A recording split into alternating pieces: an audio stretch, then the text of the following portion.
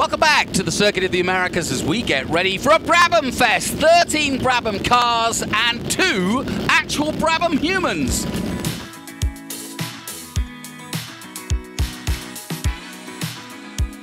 My dad started racing in the 50s, and he was very mechanical, engineering minded, and as well as being a race driver. So when he left Australia and came over to England, he raced for COTA, but he was also engineering the cars a lot, and his dream was always to build his own car. So after he won 2 world championships with COTA, he left and they started their own company and they started to build Brabhams. During the 60s, they became the biggest race car manufacturer in the world. In 1966, he won the world championship in his own car, which is the only person ever to do that in the history of motor racing. And he ended up retiring in 1970. Myself and my 2 brothers, we started racing, and my younger brother David and myself had quite a lot of success, and you know, we both won Le Mans and kept the name going.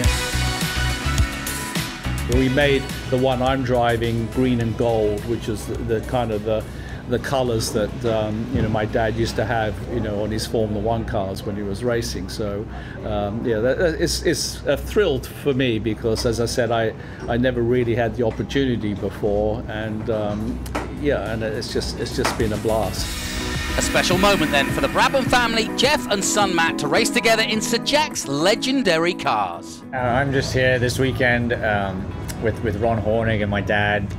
We're racing Brabham BT35s together. So yeah, I jumping in a Brabham race car with my last name on it against my dad is pretty special, and yeah, very grateful to Ron. But to be racing this weekend with SVRA and Tony having us all on board is pretty cool. It'd be interesting to see if we're still talking to one another at the end of the weekend, you know? But I'll see if I can keep up, because Matt he's a fantastic driver. He's a superstar in the making, you know, and if I could just keep him in sight, you know, at my age, I'd be really happy. Full field, waiting to pass, and they've got 133 feet to climb. It's the Speed Tour from SVRA, the US National Vintage Series, and here we go. Side by side, 2 Brabhams and 2 Brabhams inside. That is such a cool shot.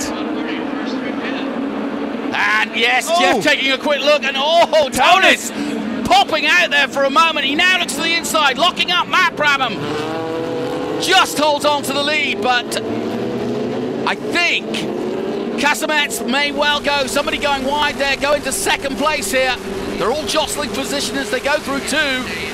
Now let's watch the S's. This is where you predicted Matt might get it wrong. He is sliding, that's for sure. That was pretty smooth. That's Bruce Hamilton in 4th. Casanets is 2nd. Travis Engen, yeah, we do have Casanets in 2nd. This is going to be quite a race. Up through 6 and 7, we wait for them to pounce onto 9, and here they come. Down through 10, and now under braking, Casanets has got a chance. He looks to the inside. He just needs to outbrake Brabham, and he does just that and takes the lead. But now down the back straight, can Matt Brabham come back at him? I don't know. I think watching their practice, Jeff Brabham was faster, and Jeff is actually in the catbird seat right there in the draft as Matty's trying to drag race him down.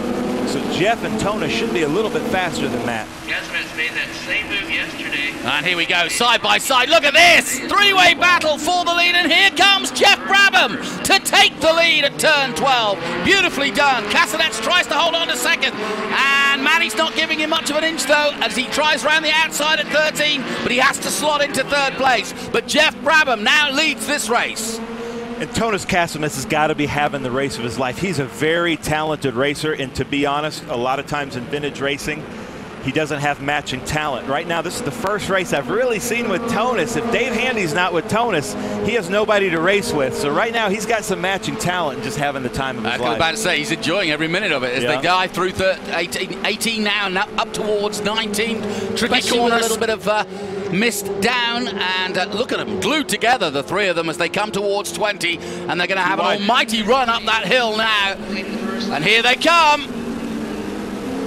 And Casanets takes the lead as they cross the line, but Brabham takes a look to the right. And now it's the drag race up the hill, and Jeff Brabham's got the better line. Matt's going to go to the inside and see if he can beat both of them there. And does so. Or does he? No. Dad takes... Now, Tonus does not give an inch, and I hope Jeff understands that. I hope they've raced with each other enough, because Jeff is a gentleman racer. He's always super fast, but he's probably not used to other racers in vintage racing not giving an inch, and Tonus is a very aggressive driver. He doesn't put a wheel wrong, but he might get a little closer than Jeff is used to in vintage racing. What a spectacle. I tell you what, it's like rolling back the years, no question about it, as we take a look at the number 70. Hamilton.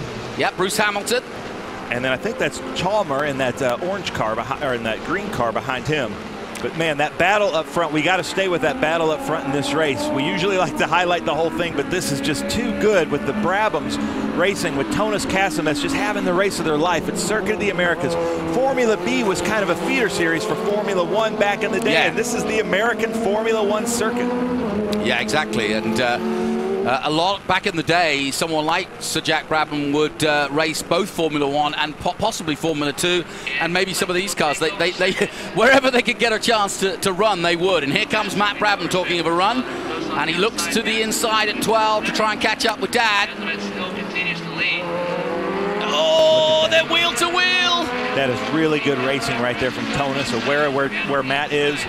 They're not giving each other an inch. I wish I had cameras on the side of these cars, because I'm sure that the wheels are getting locked in between wheels on this. Look at this race right there. Tonus taking the inside, but Matt has the faster line here on exit. Look at that. Casanets gets the lead for a moment. But look at these three of them, and they are having a ball out there. Through goes Matt Brabham into second place, and Jeff Brabham goes back to third, having led for most of that lap. This is fantastic. And then look at this backpack of 4 right here. Yep, another good group of racing. That's what I love about racing through the group. And here we go. 3 at the end, too. So that's Travis Engen there with the chevron, with the big orange Dayglow nose. Ron Hornig is leading this group. I think that's for 5th, 6th, 7th, and 8th place. Here we go, back to the leaders. And I tell you what, they're putting in respectable laps. A 2:17, all of them in the 2:17s that time. Side by side again, the two go up the hill. Casanets on the inside has the better line. Matt will try to go high and wide and do the switchback, and he may just get him. Jeff's waiting to pounce himself, but it's going to be Casanets going under the bridge and in the lead. But here comes Matt Brabham through the S's. So these are open wheel cars, no downforce except possibly the mirrors, and really, really difficult to drive, but a lot of fun. Equally yoked cars out here. Well, I'm glad they use the mirrors for downforce, because you can't see through them. Yeah.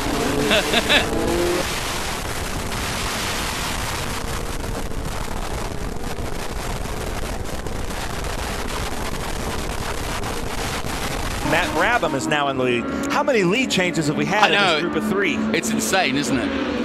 Really is. I bet you the Cahill staff right there watching Tonus are just going crazy watching him race. They never get to see him race this hard with people. Usually he just takes the lead and just runs with it. I've never seen Tonus have this big a battle in Formula B. It's very exciting. Tonus Casanets now looking for the draft and gets it. Goes to the inside now as they approach turn 12 and should take the lead ahead of Matt Brabham. Jeff Brabham just waiting here for his moment. Still plenty of time left in this race.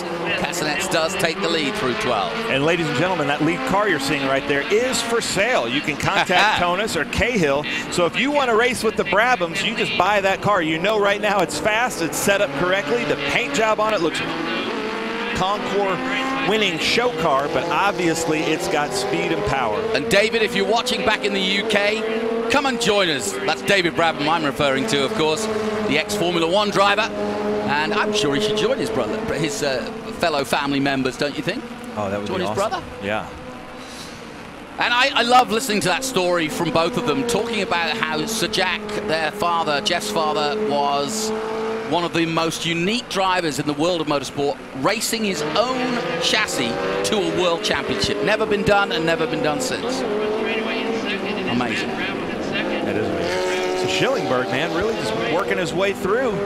He's in the white car. He's passed 2 cars in this lap, and look at this. Here we go again. And back into the lead goes Matt Brabham. It's almost a battle of drafting right now. There's 2 great drafting spots, the main straight and then that back straight. And basically, whoever is just in back, watch this though. Tonus is going to try to do something here at the S's. And if Bernie Eccleston's watching, he of course ran the Brabham Formula One team for many a year.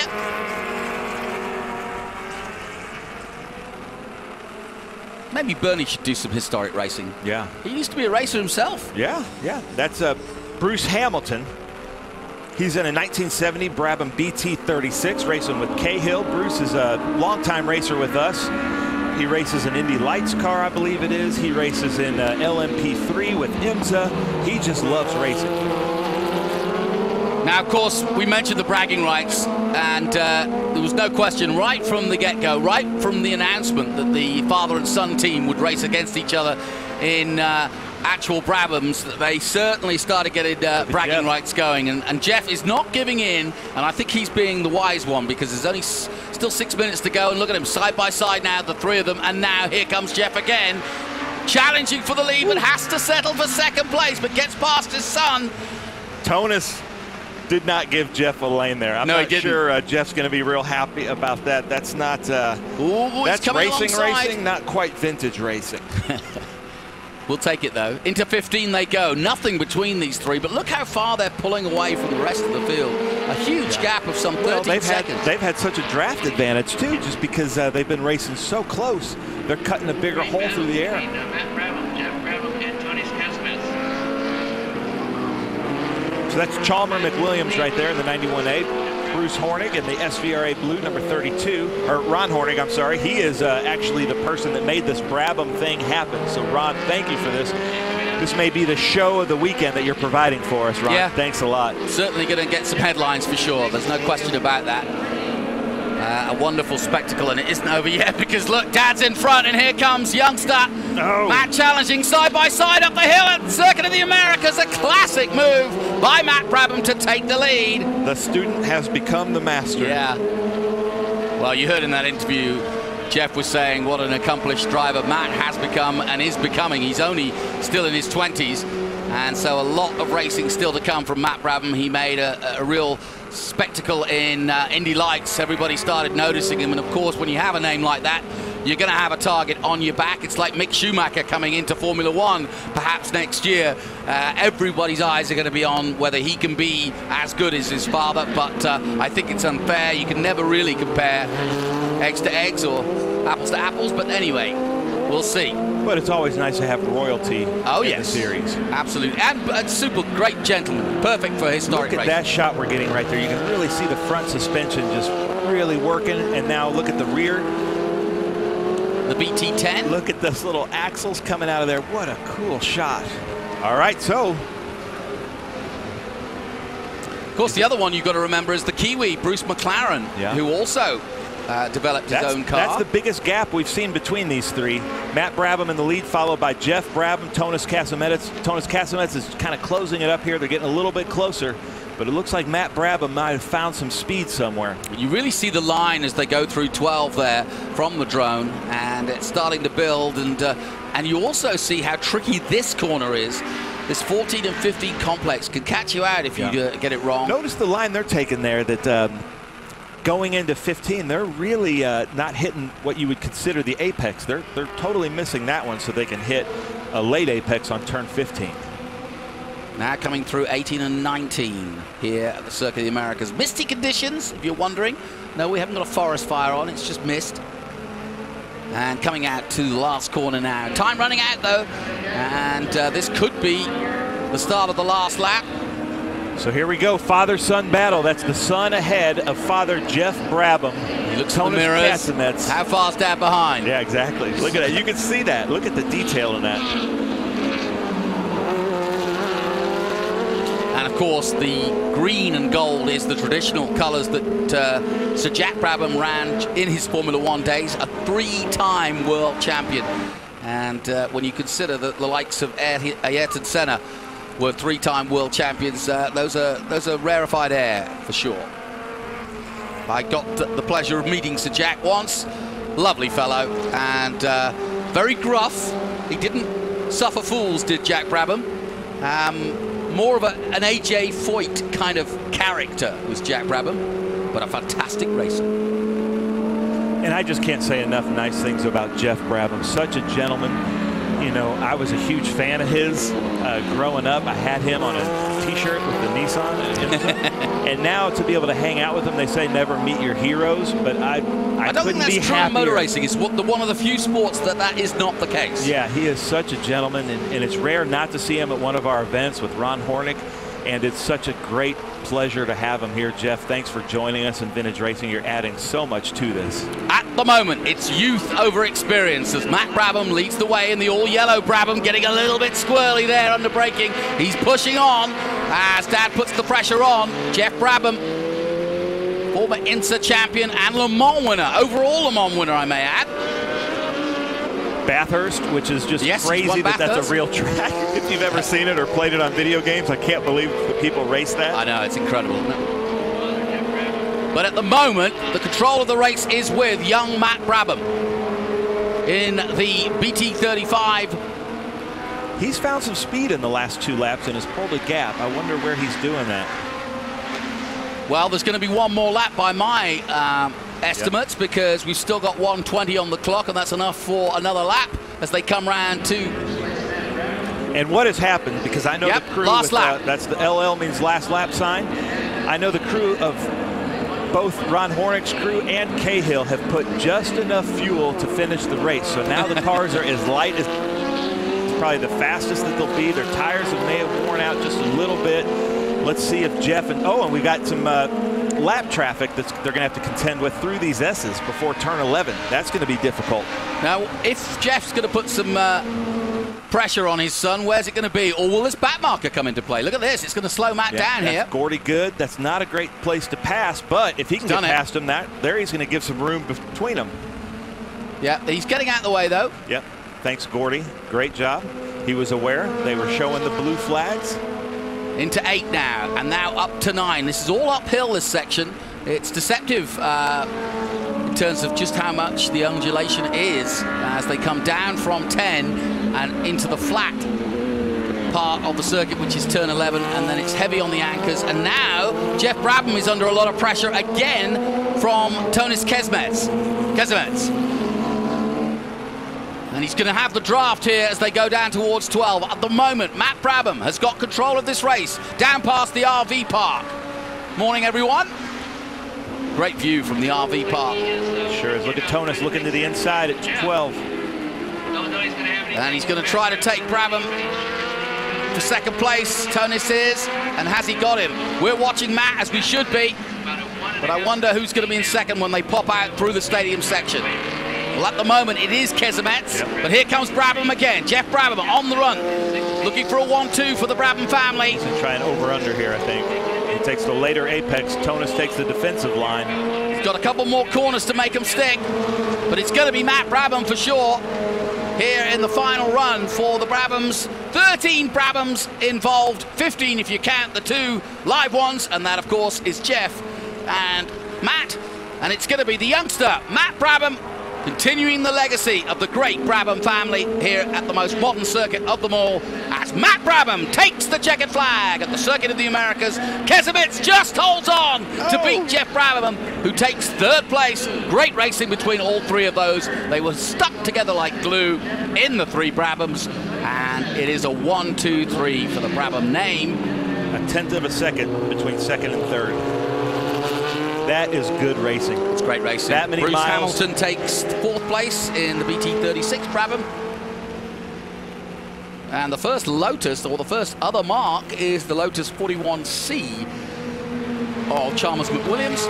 Don Hovel is his mechanic, legendary Indy mechanic of Bobby Rahal. Yep. So he's here this weekend too. You never know who you're going to see in these paddocks and grids. We had Willie T. Ribbs walking around yesterday. It's really fun. Look at that father-son. What a moment. Giving each other high fives, if you will, air high fives. Nice job. That was quite a race. Tonis, Kazmets, Cahill, you've got to be ecstatic about that.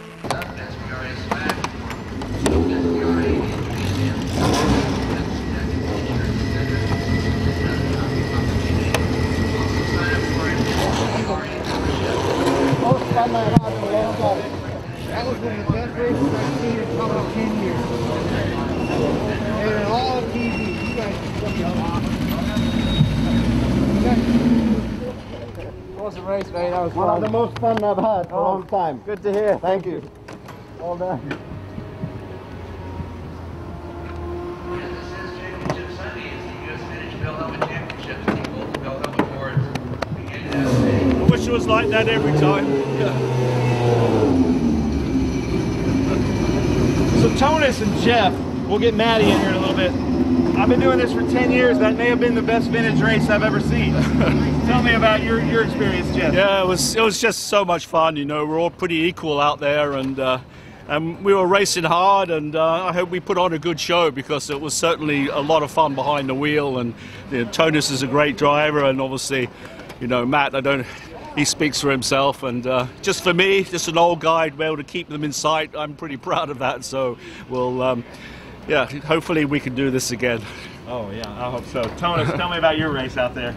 Yeah, I mean, I haven't had that much fun for a long time, and to split two Mercedeses like this, Sunoco Fool is doing really good job making power, and yeah, I enjoy driving with him. He's a very smart, tricky old fox, so it's a lot to learn from him. So is your car still for sale, or did you have too much fun? It's off the market. Is it? Wow, that's good news. Awesome, thank you.